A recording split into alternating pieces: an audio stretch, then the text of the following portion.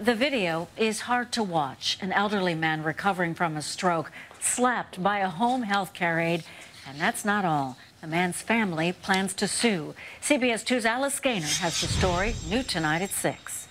Watch as this Queens home aide violently slams down the paralyzed arm of the man he's supposed to be caring for back in early April. Then he aggressively wipes the man's face with a napkin. In another clip, the aide grabs the man's nose and shakes it hard. A third clip shows the aide tapping his head and yelling at him. It was heartbreaking. It was traumatizing. It was shocking. Gabrielle Murakowski says her 78-year-old grandfather, Bension, suffered a stroke 2 years ago and has Parkinson's.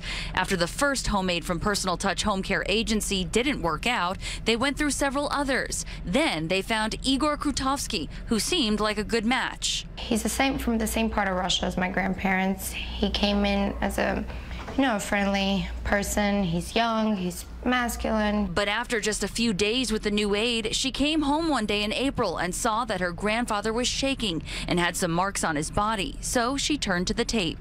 The home aide knew he was being filmed. The camera is right up there in the corner. So the family says prior to the incident, he went behind the television, unplugged some cables, thinking he was disabling the system, not knowing the camera works off of Bluetooth, and he was still being filmed.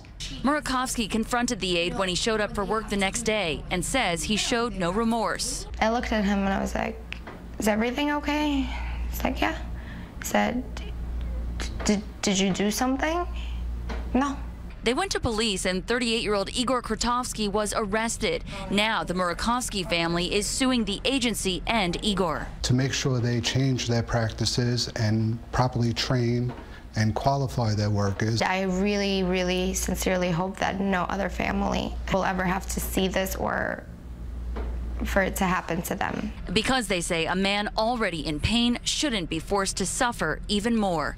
In Rego Park, Alice Gaynor, CBS 2 News. Murakowski says her grandfather is now in the hospital being treated for pneumonia. The home care agency had no comment.